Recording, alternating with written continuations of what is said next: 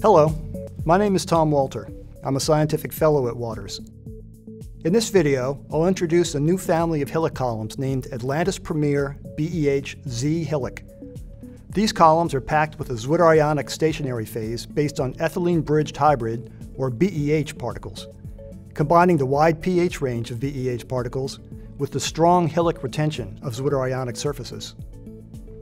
The surface of this new stationary phase contains sulfobetaene groups, which, like all zwitterions, has positively and negatively charged groups in a 1-to-1 ratio, making them net neutral.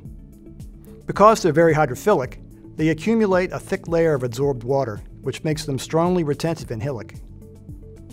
This strong retention can be seen in these chromatograms, comparing the separation of 7 neutral compounds on the BEH Z-HILIC column compared to BEH amide and BEH HILIC columns.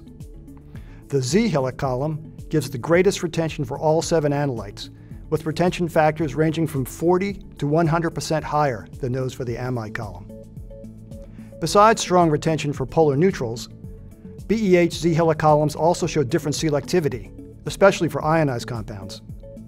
You can see this in these chromatograms that compare the separation of an anion and a cation on the same 3 columns.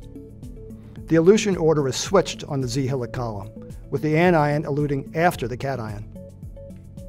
The batch-to-batch reproducibility is excellent for the BEH Z-HILIC stationary phase, as shown by the very low relative standard deviations for the relative retentions of a mixture of acids, bases, and neutrals, which range from only 0.7 to 2.2%. These values are comparable to those of some of the most reproducible C18 stationary phases.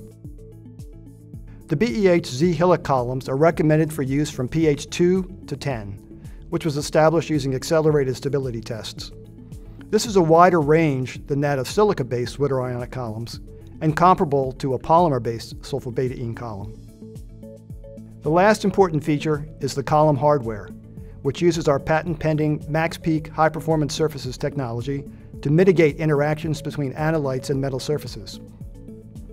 When using standard stainless steel columns, these interactions cause peak broadening and tailing for many anionic compounds, like adenosine, mono, di, and triphosphate.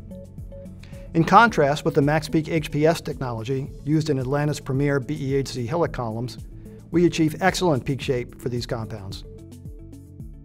While BEH Z-HILIC columns are useful for a wide range of applications, one area where they're particularly enabling is in separating nucleotides and related compounds. The combination of high efficiency, strong retention, and good peak shapes for phosphorylated compounds results in this excellent separation of a mixture of 13 nucleotides, nucleosides, and nucleobases.